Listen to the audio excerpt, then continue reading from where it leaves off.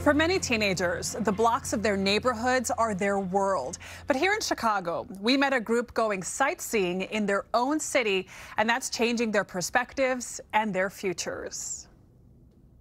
I thought all blocks would be like the same, playing loud music, just doing all dangerous stuff like that. Now 15-year-old Ayanna Hood knows they're not, because My Block, My Hood, My City takes teens like Hood and 18-year-old Anthony Chandler outside their neighborhoods for new experiences.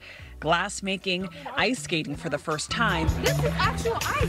Inside corporate America, and more. So a lot of teenagers in Chicago have, unfortunately never been downtown. It's not their fault. Never been on an elevator.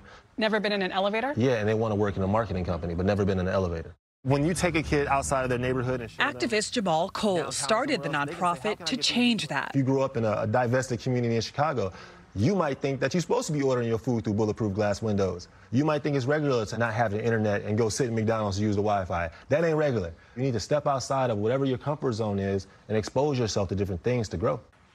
Growth that 15-year-old Hood has experienced herself. I got bullied as a kid a lot for like being overweight and stuff like that. But when I joined the group, I got more confidence and made me more social.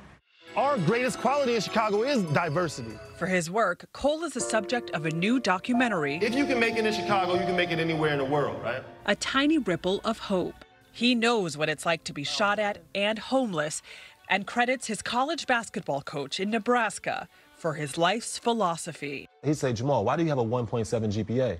And I say, what do you mean? It's cold out here, I don't have no money, it smell like manure, y'all treat me racist, I'm having a hard time adjusting. And he'd say, you know what's missing from your list, Jamal? I said, no, what? Your name's not on it. No excuses. That no excuses philosophy came full circle when Cole volunteered at Chicago's Juvenile Detention Center. So I said, hey, why are you in jail? And they said, it's cold out here, I don't got no money, I hate it smell, y'all treat me racist? I was like, that's my list. That's my list of excuses. And that's when my life changed. Youth must apply to be a part of our Explorers program.